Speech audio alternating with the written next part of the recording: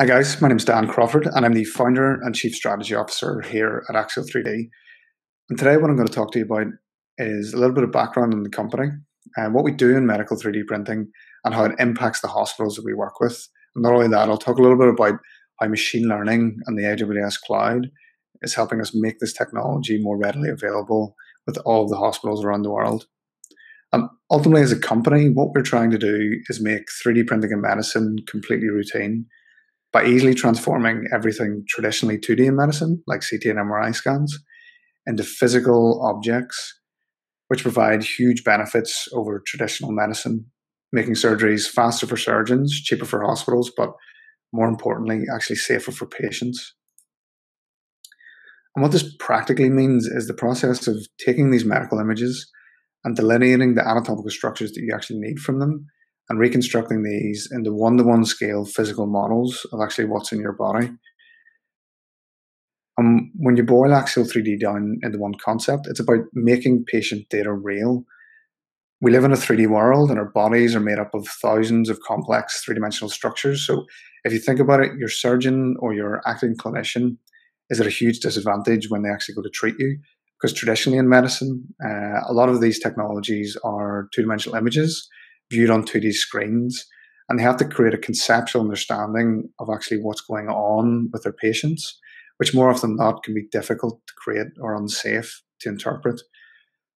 And we've been 3D printing in the medical space now for around 5 years, and each and every case that we've worked with has had a huge impact on a patient's outcomes, whether it be a change in diagnosis, an improved outcome, or enabling a surgeon to actually learn something completely new about a patient that they hadn't seen on traditional two-dimensional images.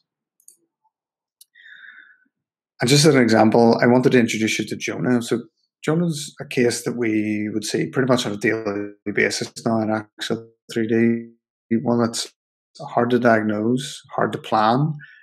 And so Jonah's a 14-year-old boy who suffered from scoliosis all his life. And he's gone through a number of surgeries. He recently went through was to have the ears that were anchoring rods that were keeping his spine straight to be replaced. And unfortunately, over time, these metal rods that were anchoring on his pelvis had started to wear away and break down over time as Jonah had started to grow, meaning that the rods that were actually keeping his spine straight were becoming compromised. And the surgeon, Mr. O'Brien, had approached us, and he was trying to make a picture in his head and attempt to make a plan with not only his own team, but a team of neurosurgeons that were in charge of keeping Jonah's spinal cord intact. And from these images, he had zero certainty around where the pins lay in Jonah's anatomy and actually the extent of the damage that the rods had to Jonah's pelvis. So he was effectively going in blind. We were able to take these images and make them into a single model of Jonah's spine. And using this, Mr. O'Brien was actually able to see the exact extent of the damage to his pelvis and also able to find 3 new fractures on Jonah's rib cage that had occurred as a result of the metalwork that he hadn't seen on 2D images. And this allowed him to prepare all of the equipment that he needed to treat all of these pathologies well in advance of stepping foot into the operating theatre, which represented a huge cost saving and time saving. And if you think about it, a minute in surgery time can cost up to around $100. 3 additional rib fractures. He was able to bring all the equipment that he needed to treat Jonah to do all the operations on one sitting, as opposed to having to do an additional operation when he found the rib fractures from the first surgery, meaning that Jonah and his parents only had to go through one operation and all the ensuing ICU and recovery time that's associated with this type of operation. So it's a huge benefit to Jonah and his family. So some of you may not know this, but 3D printing has been around since 1984, and in medicine, it's been around since the early 90s. With the recent desktop revolution, printers have dropped in price by around 99%, which opens up this to a much wider market. So you may be asking yourself, with all the benefits, why is 3D printing not routine? So from taking a step back, we can see 3 main bottlenecks for this technology not being adopted by every hospital around the world. So getting access to the raw images from a hospital and getting an accurate prescription of exactly what is required from a 3D printed medical model is a clumsy and disjointed process, which can take weeks to actually do. So we fixed this by creating a web application that's hosted on the AWS Cloud to allow surgeons anywhere in the world to upload their DICOM images, exactly how they want the model to be made, what anatomy they want to see or be highlighted, what material they want to be in, and when they actually need it for the operation. And this simple application allowed us to make medical models in as little as 48 hours for surgeons, cutting the process that could traditionally take 4 to 6 weeks. So we were able to create an easy and scalable way of collecting data from customers, but still the biggest issue in processing the data was scaling. And before I tell you a little bit about how we solved that issue, I wanted to take another step back and give you another example of why we actually wanted to address this biggest bottleneck in the market, which was to do with scalability of our processes. And why we began to adopt machine learning and SageMaker into our processes is actually because of this patient. So Katie, I wanted to introduce you to. She's a 22-year-old mother based in Belfast. Katie's gone through renal problems most of her life, meaning that she'd previously received a kidney transplant. And because of this, she was on immunosuppressant drugs. And unfortunately for Katie, her previous kidney transplant was beginning to fail. And because she was on immunosuppressant drugs, it meant that her donor pool was extremely limited to basically only family members. But luckily for her, when her family were tested, her father, William, was a perfect match, meaning that Katie had one last chance of actually getting another kidney and having a long, fruitful life.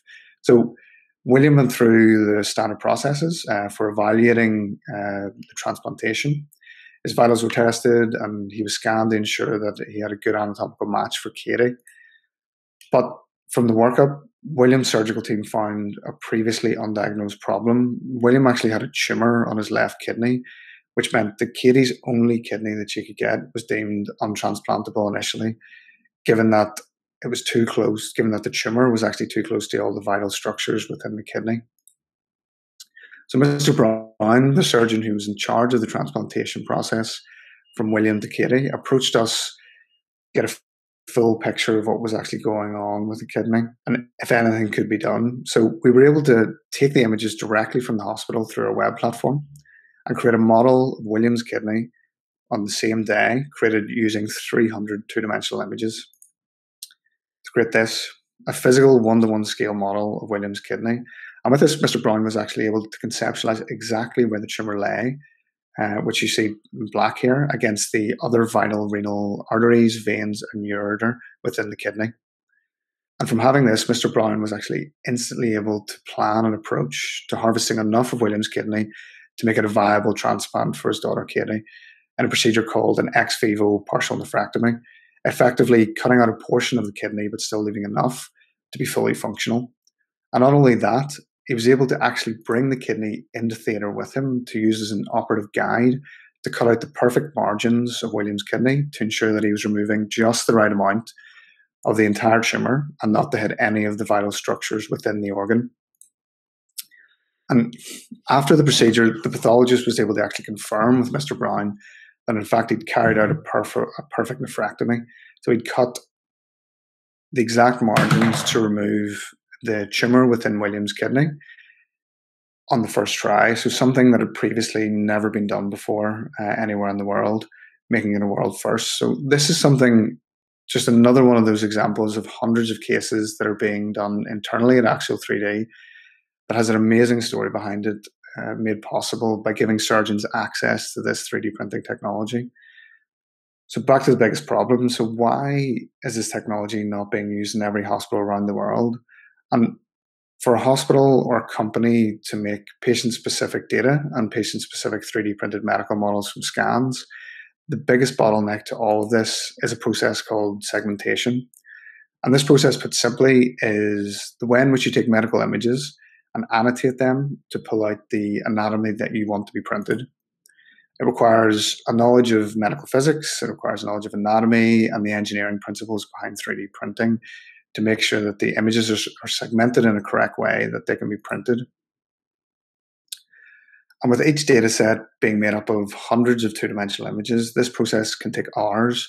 And if we look at the levels of complex surgeries and injuries and pathologies that are treated across the world, It would take thousands of years of manual processing by skilled personnel to address this market need. So we looked at this, and it's just completely unfeasible for 3D printing to be part of everyday practice in critical care if this isn't fixed. And this is the main reason medical 3D printing is not being used by every hospital around the planet. So we're fixing this by creating machine learning models to automatically process this data based on a verified ground truth database of hundreds of thousands of medical images.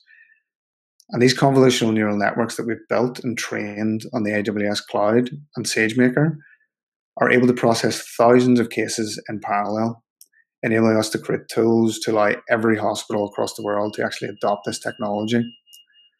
And what this looks like in practice is we're able to take these data sets like Jonah's that would have traditionally taken 4 or 5 hours to process by hand and run these through an inference of ground truth data to automatically segment structures from the CT scans in minutes, not hours, to create 3D models that are able to be verified and sent for printing pretty much instantly.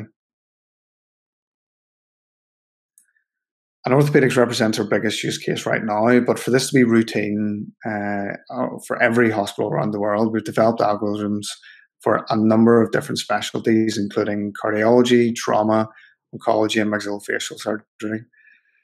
And have an internal database of ground truth data that is constantly growing and being refined to speed up our processes. And we've been creating these machine learning models for over 2 years now and seeing the huge benefits that they bring to our processes and our scalability. But internally, we focus on the patient benefits, and the reason we do what we do and why we're developing the tools is the impact 3D printing actually has on patients. We've helped diagnose and treat over thousands of difficult pathologies and help save countless hours of surgeries. And in some cases, like the ones mentioned in this presentation, we've actually saved lives by making this technology routine practice in medicine.